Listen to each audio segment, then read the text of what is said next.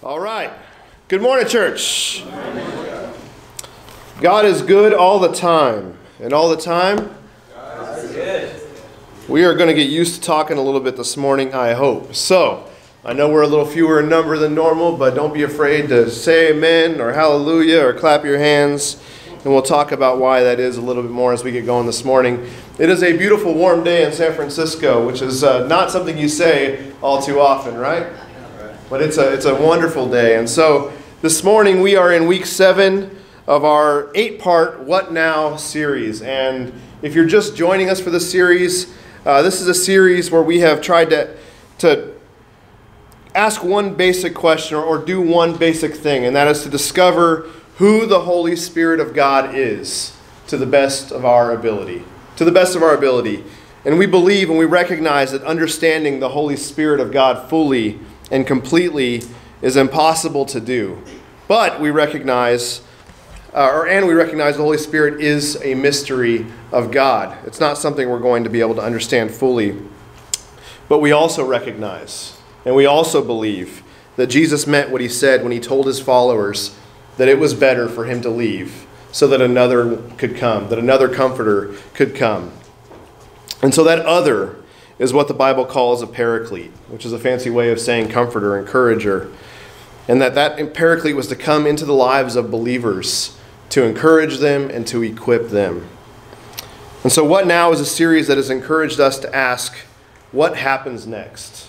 What happens next when Jesus, when the Son of God, dies, is buried, resurrects, and ascends into heaven, leaving people who love and follow him, both encouraged, because here he defeated death, but also confused, perplexed. Like, what happens now? What do we do next? He's gone. And so you think about businesses and organizations, right? For any business, for any organization to be healthy, that organization has to have the ability to function and grow and thrive in the wake of a leader leaving. That sometimes a CEO experiences tragedy. Sometimes founders have moral failures. And sometimes leaders burn out and start food trucks, right?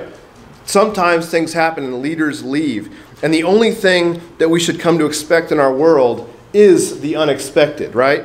That whatever curveball can happen will happen in time. And so the Bible reminds us that tomorrow is never, say never with me, church. Never guaranteed. The Bible says that tomorrow is never guaranteed and encourages us to live that truth. And so when we think about the life of Jesus, when Jesus died, was that expected? Was that expected? No. The unexpected happened. When Jesus resurrected, was that expected? No, the unexpected happened. When Jesus ascended, the unexpected happened. And 50 days later, when a group of disciples were filled with the Holy Spirit, guess what? The unexpected happened. And it just so happens, whether you realize it or not, we don't celebrate this in the same way that we celebrate Easter Sunday. But do you guys recognize and realize this is Pentecost Sunday, church? This is 7 weeks since Easter Sunday. This is Pentecost Sunday. This is the week that we celebrate what happened that day 2,000 years ago, right? For 2,000 years, the Holy Spirit has been showing up, and he's been doing what is unexpected. He's been showing up when he was least expected. He's been doing the miraculous, and he's been changing lives. And so as we move into the home stretch of this series, my hope, my prayer is that you've been blessed. My hope and prayer is that you've been encouraged. My hope and prayer is that you've been stretched to some degree by this series, that you're seeing Scripture maybe in a different way than you ever have before. And so certainly if you've not had a chance to listen to all the parts of this series, I want to encourage you to do that. You can go to our website, you can go to YouTube, you can listen to podcasts, you can catch up on all the previous lessons of this series. And so I've wanted us to be stretched for these 8 weeks. I've wanted to stretch myself for these 8 weeks. I've wanted us to ask questions that maybe we've never asked before, or to consider God in ways that maybe we've never considered him before. And more importantly, to live on mission in ways that maybe we've never, ever lived on mission before with our faith. Because if we simply go home, and week after week after week, we do nothing with this. We do nothing to speak boldly. We do nothing to live courageously. We do nothing to trust humbly. Then we've wasted some precious time. But if by the power of the Holy Spirit of God, if we've chosen to live differently, then this time with the Spirit not only has the potential to be life-changing, I think I would be so bold and go so far as to say that it will change your life. The Holy Spirit of God will change your life. And that's not my teaching, it's not John's teaching or Michael's teaching or Jay's teaching. It is the Holy Spirit of God and the Word of God that changes lives. And so I pray that, like that Coke and Mentos activity a couple of weeks ago, right? That we might be willing to unscrew that cap a little bit more, a little bit more, a little bit more each and every day, so that when God's ready, the power that is within us can burst forth and can leave us in awe, can leave us amazed, can leave us perplexed. We need to be willing to unscrew that cap a little bit more each and every day. And so as we head into this morning's lesson, it's worth noting that summer is in the air. You can feel it around you, which means it is graduation season. There have been graduations upon graduations upon graduations. Preschoolers are graduating, kindergartners are graduating, fifth graders are graduating, middle schoolers are graduating, high schoolers, collegers. You get the idea. And I just so happen to be married to a beautiful 8th grade middle school teacher. And so this past Friday, she celebrated their graduation where they sent a new class off to high school. I'm sure John did the same in high school. Got to say goodbye to some beloved seniors in high school. And in addition, she got to welcome a class of 7th graders into 8th grade, of which my daughter just so happens to be one of them. And so Lord have mercy on my soul for that. All right.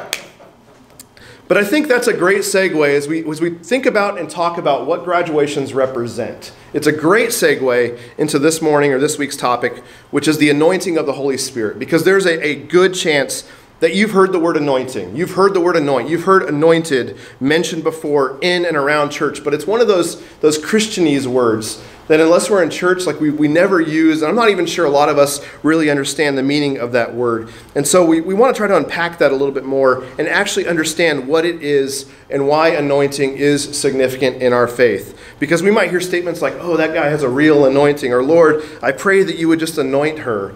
So what are we actually saying when we use that word, right? That's the part of the message that we're going to try to unpack this morning. And so as we get ready to go there, I want to invite everyone just to stand up. Let's go to God in a word of prayer this morning.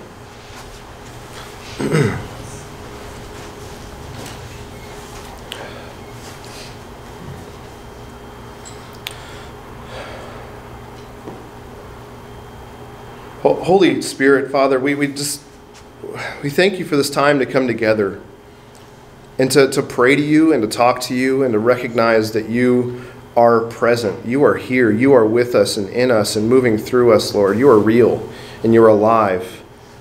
And Father, today I pray that as we study your word and we try to understand what it means to be anointed by the Holy Spirit, that you would move through us, that you would give us boldness, you'd give us courage, you'd encourage us to ask questions that maybe we've never asked before, Father.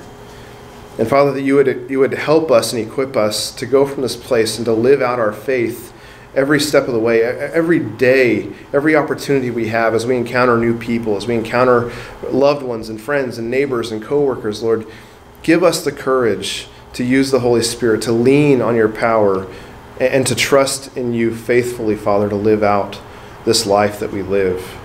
We live in a challenging world. We live in a challenging city in which to be Christians, Lord. And I pray that you would help us to just be a blessing, to pour ourselves out, to be a person of peace and a person of comfort and a person that is not anxious in the face of trials and tribulations, Lord, but a person who's just grounded in who you are, that we trust you fully.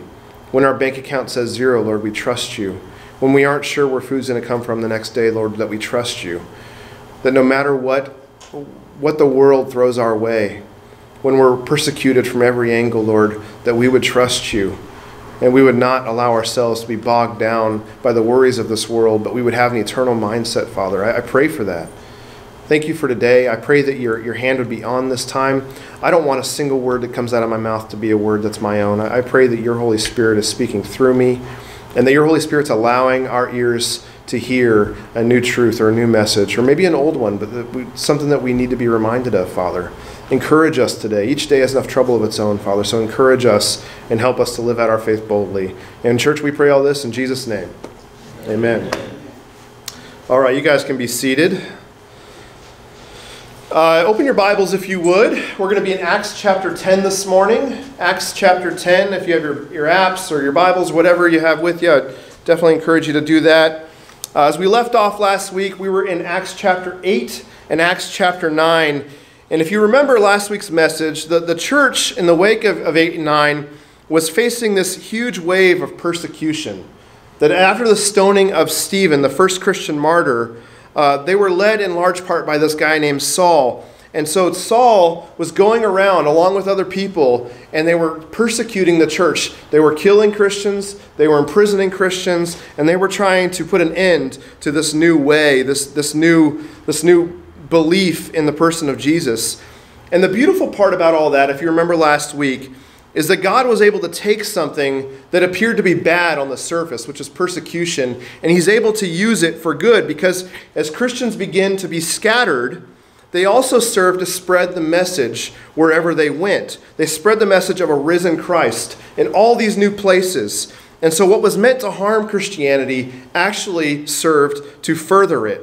And so last week, we heard a story of a guy named Simon who left a life of sorcery to believe in Jesus. We saw it in the life of this Ethiopian eunuch who was an official for the Ethiopian queen, and he believed in Jesus. And we saw that most prominently in the guy named Saul, right? If you remember Saul, who was stopped on a road where he was on his way to arrest Christians, and instead came face to face with Christ himself. And so the very man who was on his way to persecute, imprison, and kill Christians suddenly was in the synagogues teaching people to believe in Jesus. And that is an amazing turnaround. And I want to encourage you just for a moment to take a step back and appreciate what just happened in Saul's life. Because it's easy for us to read this and to know the story and not appreciate what God was doing. But it's a reminder to us that God doesn't look at oppression or opposition in the same way that we look at oppression and opposition. When a lot of us face oppression, we get down, we get discouraged. We go, man, this is not the way we want to do things.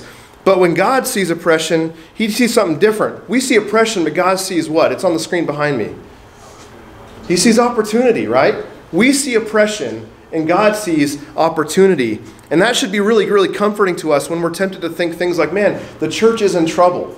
Think about that. How many times have you heard people say that in and around your community? The church is in trouble. We got to do something. The church is in trouble. Think about this, guys. The church is not in trouble. Satan is in trouble. The church is alive and well, and God wins. The church is bigger than it's been at any point in history. Don't believe the lies. The church is not in trouble. It doesn't mean that there isn't work to do. There's tons of work to do. But Satan is the one that's in trouble. We know how the story ends. We've known it for a long, long time.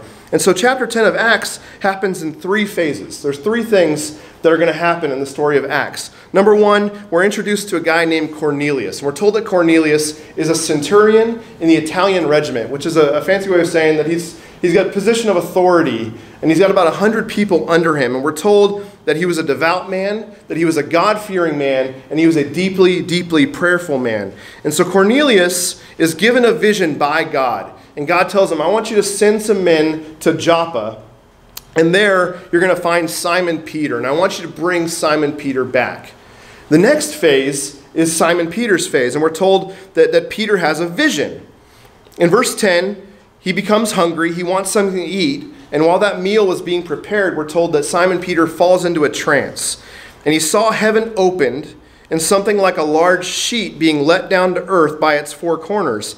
And it contained all kinds of 4-footed animals, as well as reptiles and birds. And then a voice told him, get up, Peter, kill and eat.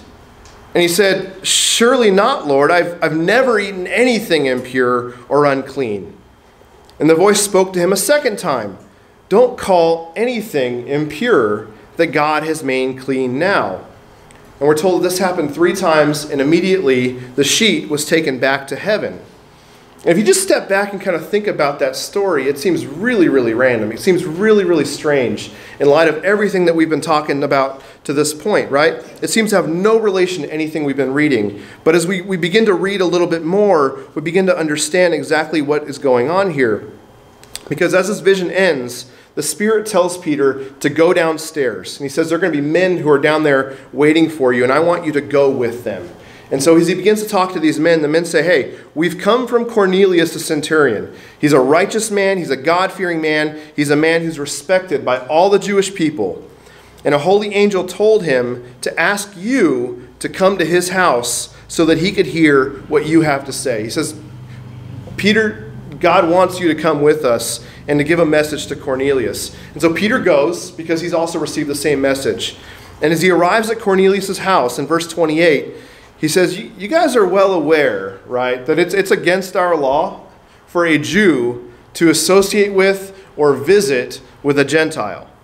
But he says, God has shown me something. He's shown me that I should not call anyone impure or anyone unclean. And he continues in verse 34. He says, I now realize how true it is that God does not show favoritism, but he accepts from every nation the one who fears him and does what is right. Now, the specifics of this story, I'm only sharing to serve as context for what we're going to be talking about. So I don't want to get off on too many tangents. But you may remember that last week we mentioned this briefly, right? In the book of Romans, that guy Saul, who was persecuted and became a Christian, whose name became Paul, he's going to refer to this teaching as a mystery. He says this is the mystery that God has revealed. And that revelation is what just happened in Peter's life. That Gentiles, as well as Jews, can belong to God's chosen nation of Israel. Raise your hand if you're a Gentile. We talked about this a little bit. Raise your hand if you're a Gentile. Okay, there's a few of us who aren't raising hands, so I hope we've learned that we're some Gentiles in this room. And so our belonging to the nation of Israel, we learn, is not based on our genealogy or who we were born to, but on our faithfulness. He's going to teach it's about whom you belong to. And so that's why a Roman centurion can share the same faith as a very Jewish Simon Peter. And it wasn't until now that Peter began to understand that. And in fact, we're going to read later on in Galatians 2 that Peter in some ways is still going to continue to struggle with this dynamic later on in his faith. He's going to struggle with welcoming Gentiles into his faith. He's been Jewish his entire life. And you don't just change your thinking in a moment like that, but he's trying. But the reason that Peter is here at Cornelius' house, the reason that Cornelius called for him in the first place, was to receive a message. And that message was short and it was simple. And it was about who Jesus is, what he's done. And he brings it all to a close in verse 43, if you read along. He says, all the prophets testify about him, about Jesus, that everyone who believes in him receives forgiveness of sins through his name. Everyone who believes in him receives forgiveness of sins through his name. And those words, church, if we're not too familiar with them, if we really stop and think about them, those words should be music to our ears. Those words should be music to our ears because those words bring hope to Cornelius, someone who is not Jewish. Those words bring hope to Cornelius' family. And as everyone in this room cannot trace our lineage back to Abraham, it also brings a great deal of hope to who? Do this. To us, right? That all who believe have forgiveness of sins through Jesus. If we believe, that applies to us. And so as Peter finishes saying those words, the Holy Spirit shows up in that moment. And the Holy Spirit is poured out miraculously on everyone who was there, whether they were Jews or Gentiles. And it's interesting here because it's only after they receive the Holy Spirit this time that they go and are actually baptized into the name of Jesus, which is a little out of order for how we typically hear that happening. But there's something Peter said that I want us to drill down a little bit further into this morning as part of this series. Because in verse 38, as Peter is sharing his message with Cornelius, he says something interesting. Verse 37, he begins. He says, you know what has happened throughout the province of Judea, beginning in Galilee after the baptism that John preached, how God anointed Jesus of Nazareth with the Holy Spirit and power, and how he went around doing good and healing all who were under the power of the devil, because God was with him. And there's a lot happening in this text. If we read Acts chapter 10, there is a lot that is happening here. And with so much happening, it's easy for us to ask very obvious questions that emerge from this text. Like, what does Acts 10 actually have anything to do with food then? Is there something that we can glean from that? Or, what is the relationship between baptism and between receiving the Holy Spirit? Or why is this whole Jew and Gentile thing even a big deal? Those are all some obvious questions that come out of Acts chapter 10. But as we ask those questions time after time after time, when we get into this chapter, if we're not careful, we can miss or we can deprioritize some of the questions that we should be asking as well. Namely, like, what does it mean to be anointed? And what is this whole anointing of the Holy Spirit, or anointing of Jesus with the Holy Spirit and power actually about? What does that mean? Because traditionally, when we read the word anoint, if we understand that word at all, and I'm not sure a lot of Christians do, we understand it as something having to do with oil, right? In fact, it literally means to pour oil or ointment onto someone or an object in a ritualistic fashion. That is the literal definition of the word anoint. But if you read Acts chapter 10, it's pretty clear to me that what Peter is saying about the Holy Spirit in Jesus' life has nothing to do with oil, or very little to do with oil. That he's talking about something else.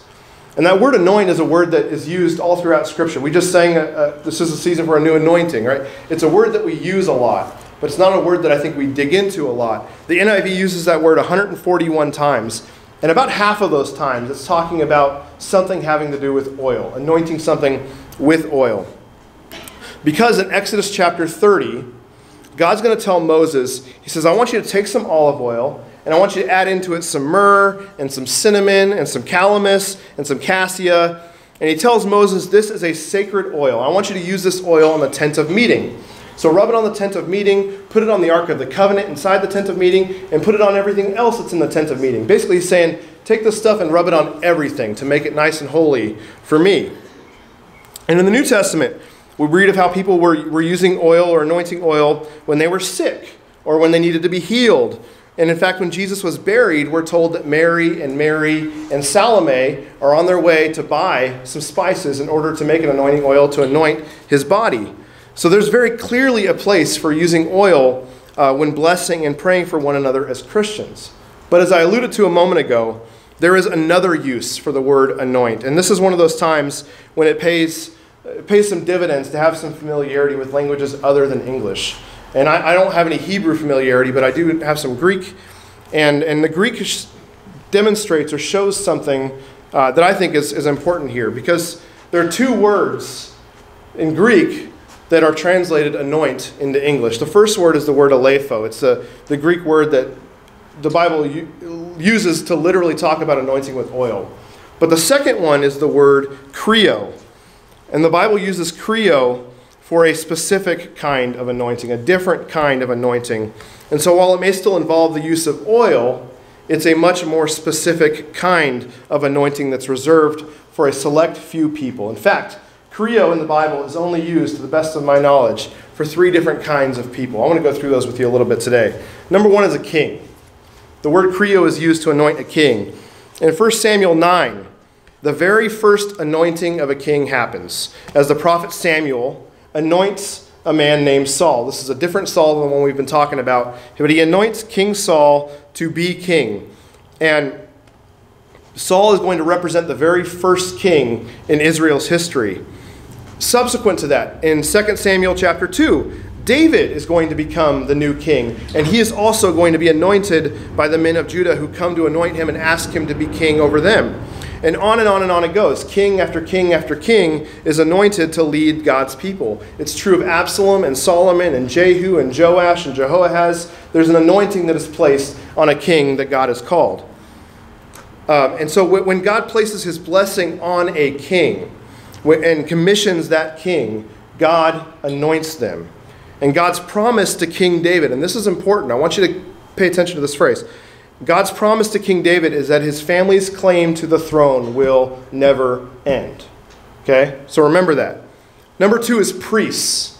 In Exodus chapter 29, Moses is instructed by God to anoint Aaron to be the high priest over Israel. And later, we're going to learn that Aaron's sons are also going to be anointed. And God tells Moses, he says, anoint them just as you anointed their father, so they may serve me as priests. And their anointing will be to will be to a priesthood that will continue throughout their generations. And again, what we learn is that when God places a blessing on a priest and commissions them, he also anoints them. And again, God's promise is that his anointing on their priesthood will never end. You should start to see a pattern here. The third is prophets. In 1 Kings 19, God's going to tell the prophet Elijah to go and anoint the prophet Elisha to be his successor. Similarly, the prophet Isaiah is going to write about himself. He says, "The Spirit of the sovereign Lord is on me, because the Lord has anointed me to proclaim good news to the poor." And so again, we see when God places his blessing on a prophet and commissions them, God does what with them? Say it loud for me, Lord. He anoints them, right? And so God's anointing is on three kinds of people: king, priest, and prophet. I'm going to say that again. God's anointing is on three kinds of people: kings, priests, and prophets.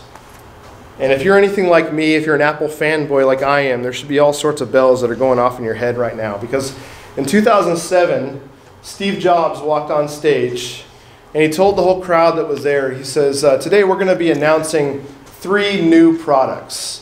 And the crowd cheered. He said the first is a widescreen iPod with touch controls. And the crowd went wild. The second, he said, is a revolutionary mobile phone. And the crowd went wild. And the third, he said, is a breakthrough internet communications device. And the crowd applauded.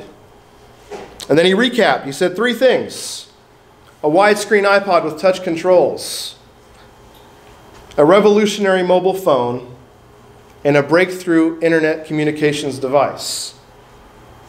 An iPod, a phone, and a breakthrough internet communicator. An iPod, a phone. And this is verbatim. He says, "Are you getting it?" He says, "These are not 3 separate devices. This is one device, and we are calling it," help me out. You guys know what this is, right? It's the iPhone. And that moment, whether you realize it or not, significantly changed not just the entire Bay Area, but it changed the world. Because if you have a smartphone in your pocket, it owes that day to its existence. It's because of that announcement. Whether you're an Android fan or an iOS fan, it all started right there with that announcement. And so God's anointing is on 3 kinds of people. It's on a king, it's on a priest, and it's on a prophet. Are you getting it, church? Are you hearing what I'm saying? "Fear not, daughter Zion. Behold, your king is coming, sitting on a donkey's colt.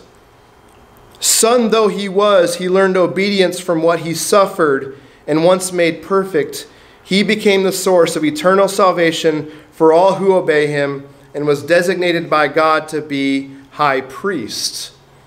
For Moses said, 'The Lord your God will raise up for you a prophet like me from among your own people. You must listen to everything he tells you, and anyone who does not listen to him will be completely cut off from their people.'" God's anointing is on a king, a priest, and a prophet. And church, help me out. His name is what?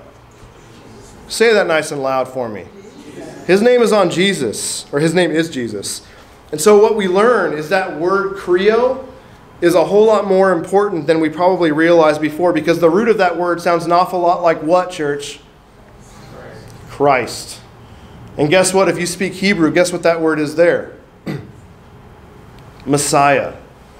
That's the word for anointing in Hebrew. Christ or Messiah. And as we read the Bible speaks about many anointed people. There are many kings and many priests and many prophets, but there is only one anointed one. And so God doesn't anoint them with oil. That's what mankind does. When God anoints, he anoints with the Holy Spirit and with power. And that's what Acts 10 tells us, that God came and he anointed Jesus with the Holy Spirit and power. The Father anointed the Son. And so much like all these graduates who are going to take their tassels in the last couple of weeks or in the weeks to come and move them from one side of the cap to the other as a sign of their readiness, as a sign of their commissioning to move forward to the next stage of life. And much like kings and priests and prophets of old would be anointed with oil as a sign of their readiness and their commissioning to take on the task of serving God, the Holy Spirit was placed on Jesus, the Christ, the Messiah, the Anointed One, to signify his readiness and to signify his commissioning by the Father to do what needed to be done, to proclaim the kingdom of heaven, to be the Redeemer of all of humanity by going to the cross, by dying and defeating death in resurrection. And so what Paul writes in Galatians chapter 3 is this, and I'm going to substitute the word Christ here because I want us to understand the significance of this. So that in Christ, or in the Anointed One Jesus, you are all children of God through faith. For all of you were baptized into the Anointed One, have clothed yourselves with the Anointed One. There is neither Jew nor Gentile. There is neither slave nor free. There is neither male nor female, for you are all one in the Anointed One, Jesus. And if you belong to the Anointed One, then you are Abraham's seed, and you are heirs according to the promise. Church, Jesus was anointed, and he was commissioned to save your life. Do you realize that? He was anointed and he was commissioned to save your life. That you were dead in your sin. You were dead in your sin until Jesus came and bought you back from your sin. You had no hope until Jesus gave you hope. You had no life until Jesus gave you life. And you had no future until Jesus gave you a future. But guess what, church? That's not the end of the story. Because Jesus didn't redeem us simply for us to take our inheritance and do nothing with it. That in the same way, we don't give people an education and expect them to go and do nothing with it, right? No, there's an old saying that with great power comes great responsibility. So when we get a great education, what are we expected to do? We're expected to go be a functioning member of society. We're expected to improve ourselves, improve our family, improve our community, and improve our country. That's why we receive this free education that we get. So graduation is a rite of passage, and it demonstrates that you are commissioned, that you are ready to use your new education to go and put it to work. And the same is true of us, that we've been given this beautiful gift through Jesus to live as saved people, to live as redeemed people. And the Bible says in 2 Corinthians chapter 1 that it is God who makes both us and you stand firm in Christ. He anointed us, set his seal of ownership on us, put his Spirit in us or in our hearts as a deposit guaranteeing what is to come. And I'm curious, did you catch that? That anointing that Jesus received through the Holy Spirit has also been given to who? Say it loud, church. Us. 1 John 2:20 says, you have an anointing from the Holy One, and all of you know the truth. And that anointing means something to us. It means that God has prepared us, that God has commissioned us, and he has empowered us with work in mind. He's given us a special duty or a special task. The Apostle Peter, Simon Peter, in writing to the church, in writing to us, said this. He says, you are a chosen people. You are a royal priesthood, a holy nation. You're God's special possession, so that you may declare the praises of him who called you out of darkness and into his wonderful light. Once you were not a people, but now you are the people of God. Once you had not received mercy, he says, but now you guys have received mercy. And what Peter is wanting us as Christians to see is that because we believe in Jesus, we have been welcomed into God's family. We have been welcomed into God's chosen people. And that carries a responsibility that you and I are not just average people anymore, church. We belong to a royal priesthood now. And we have a very specific job to do. And that job, according to this text, is this: to declare the praises of him who called you out of darkness and into his wonderful light. That is our job. That if you've received the Holy Spirit, you have an anointing. You have an anointing to declare praises. And I think of it like a badge on a police officer or a uniform on someone in the military. Both of those items are used, both of those items say that a person is equipped and empowered to do a job, don't they? That the anointing of Jesus signaled the beginning of ministry, and you have that same anointing in your life. You have a badge. You have a uniform. You have been commissioned by the Holy Spirit to go and declare the praises of Jesus. And that means, church, that we don't leave this place and return to our previous life. We don't leave this place and just flip a switch and go back to the way we were living. No. When that badge is issued, you may be off the clock, but you're always a police officer. And when that uniform is issued, you may be off duty, but you're always a Marine, right? There is never a time that we leave this priesthood behind us. It is always a part of who we are, that in every moment, in every walk of life, we are called to declare the praises of Jesus because the Holy Spirit of God has anointed us for that purpose. And that means that the same expectations that you have of me as a minister are also explicitly placed at the feet of everyone in this room. Because I am not a priest, we are all priests. And I am not a minister, we are all ministers. We are all called to the same level of holiness. We are all called to the same level of purity. We are all called to declare his praises. And so if you hear what I'm saying, church, say amen. Amen. If you hear what I'm saying, say hallelujah. Hallelujah.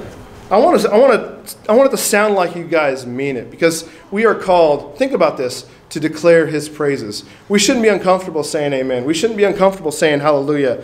John the Baptist once told people, he said, he must increase, Jesus must increase, and I must decrease. And we sing songs that say, less of self and more of who? Thee, right? God. Less of self and more of thee. And so, friends, we live in a world that rewards our increase. Like, we are encouraged by the world to be proud. We are encouraged by the world to sing our own praises. We walk around on Facebook and on LinkedIn and Instagram telling the world how great we are. That's what the world encourages us to do, to sing our own praises. But that's not the way of God. God tells us to be servants. God tells us to be humble. God tells us to sing his praises. And church, that's what a priest does. That he or she lives a life that is fully devoted to declaring the praises of Jesus, the Christ, the Messiah, the anointed one. And so in just a moment, we're going to have an opportunity to declare the praises of Jesus. And I want to encourage you to be uncomfortable in doing so.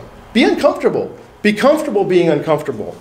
You know, King David said that he would be humiliated in his own eyes in order to celebrate the Lord. You remember that scene where he's dancing naked through the streets. He says, I will be humiliated in my own eyes in order to celebrate the Lord.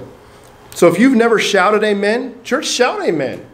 If you've never shouted hallelujah, shout hallelujah. Here's your practice. Shout hallelujah. Hallelujah. Thank you. If you've never clapped, clap. Stand. Thank you. Dance. Sing. Do whatever you need to do to celebrate Jesus, to declare his praises. Raise hands. Do whatever it takes. But let's get real, church. We're fewer in number today. That shouldn't stop us. They should be able to hear us across the street. We should be that excited about who Jesus is and what he's done in our life. We were dead to our sin, and we are alive in Christ. Once we were people as Gentiles who were not shown mercy, and now we've been shown mercy. Once we were not a people, and now we are a people. We have a job. We've been anointed by the Holy Spirit of God to declare the praises of Jesus, who redeemed us and bought us back from our sin and gave us life everlasting. We have eternal life. So church, let's not be bashful. Let's not be shy. Let's not be intimidated about declaring the praises of him. That should be happening in every walk of our lives. With our neighbors, our coworkers, our friends, our family. We should not be bashful about declaring the praises of Jesus. People should know from the way that we talk how much we love and are passionate about who Jesus is and what he's done in our life. And church, I just want to invite you to stand, sing with everything you have, and let's keep declaring his praises this morning. In Jesus' name, let's stand, church.